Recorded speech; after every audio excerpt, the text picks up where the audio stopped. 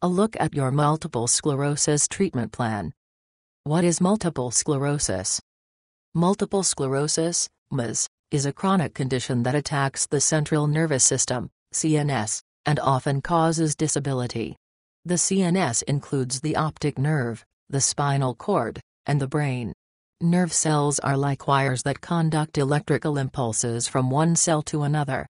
These signals allow the nerves to communicate. Like wires, nerve cells need to be wrapped in a form of insulation to function correctly. Nerve cell insulation is called myelin.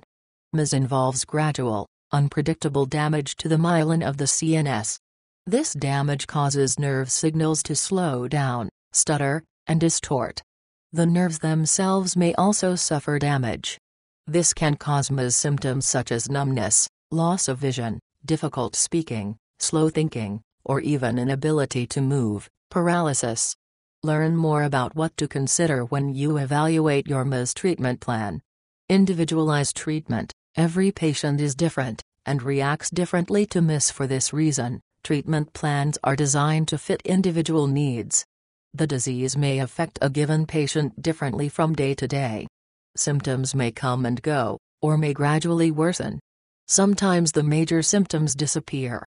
It's important to regularly communicate with your doctor, especially when symptoms change. Treatments focus on slowing the damage caused by the immune system's attacks on myelin. Once a nerve itself is damaged, however, it cannot be repaired. Other treatment approaches are targeted at providing symptom relief, managing flare-ups, and training patients to cope with physical challenges. Part 3 of 8, Corticosteroid Therapy. During attacks, the disease actively causes physical symptoms.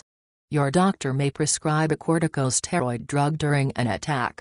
Corticosteroids are a type of drug that helps reduce inflammation.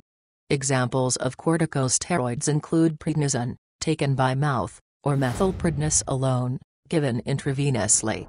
If you've been prescribed corticosteroids, it's important to understand possible side effects. Talk to your doctor if you experience unusual weight gain, mood swings, or unexpected or persistent infections.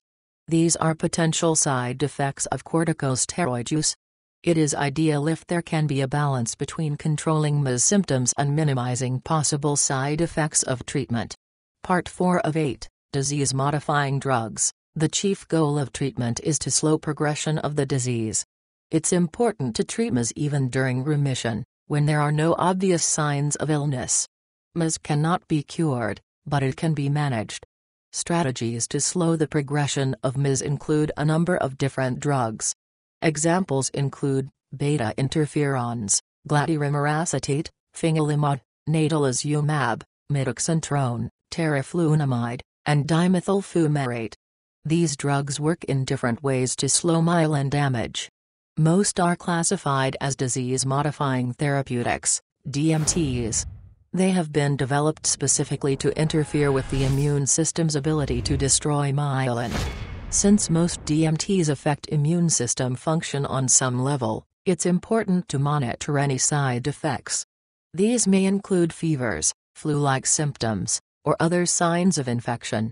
Keep your healthcare provider in the loop regarding any side effects you experience.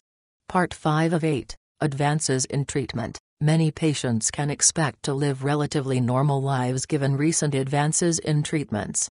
Designing a treatment plan that works best for you will involve close collaboration with your medical practitioners. They must weigh numerous factors when evaluating treatment options.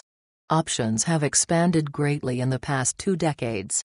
One of the newest agents, dimethyl fumarate, was approved for use in early 2013. Some currently approved drugs are undergoing further clinical trials. This may eventually lead to their expanded use. Drugs that may encourage the regeneration of lost myelin are presently under investigation. Today, at least 4 new DMTs are undergoing clinical trials. They may be available soon. Stem cell therapies are also under investigation. Part 6 of 8, How can you help fight your disease? You must become an active participant in the battle against your disease. Follow advice, take medications, eat right, And take care of your general health. Staying physically active also helps. Recent research found that patients who exercise regularly may be able to slow some of the effects of the disease, such as a declining ability to think clearly. Ask your doctor if exercise therapy is right for you. You may also benefit from rehabilitation. Rehab can involve occupational therapy, speech therapy, physical therapy, and cognitive or vocational rehabilitation. These programs are designed to treat specific aspects of your disease that may affect your ability to function. Part 7 of 8. What will the future hold? Most MS patients can expect to take DMTs indefinitely. But recent research suggests it may be possible to discontinue drug therapy in special cases if your disease has remained in remission for at least 5 years. Ask your doctor if discontinuing drugs may be possible. Although there is currently no cure for MS, there are usually unexplored treatment options available. Consider getting a second opinion if your doctor says otherwise. Remember that even when MS symptoms are under control, it may be necessary to address other aspects of your health. Complications of your disease or its treatment should not be ignored. Ask your doctor about your risk for depression, osteoporosis, or serious infections. Part 8 of 8. Communication is crucial. Whatever drug your doctor prescribes, it's important to openly discuss all aspects of your health. Some drugs may affect liver function, requiring regular blood tests to ensure that the liver is not being damaged. Other drugs may increase the risk of certain infections. Some medications can cause birth defects, so it's important not to take these drugs if you are pregnant. Inform your doctor immediately if you become pregnant during treatment. Be sure to also report any hair loss, nausea, diarrhea, or tingling and numbness. It's also important to discuss any medications or supplements you may be taking. Some drugs, such as warfarin, can interfere with certain MS drugs, causing potentially serious interactions.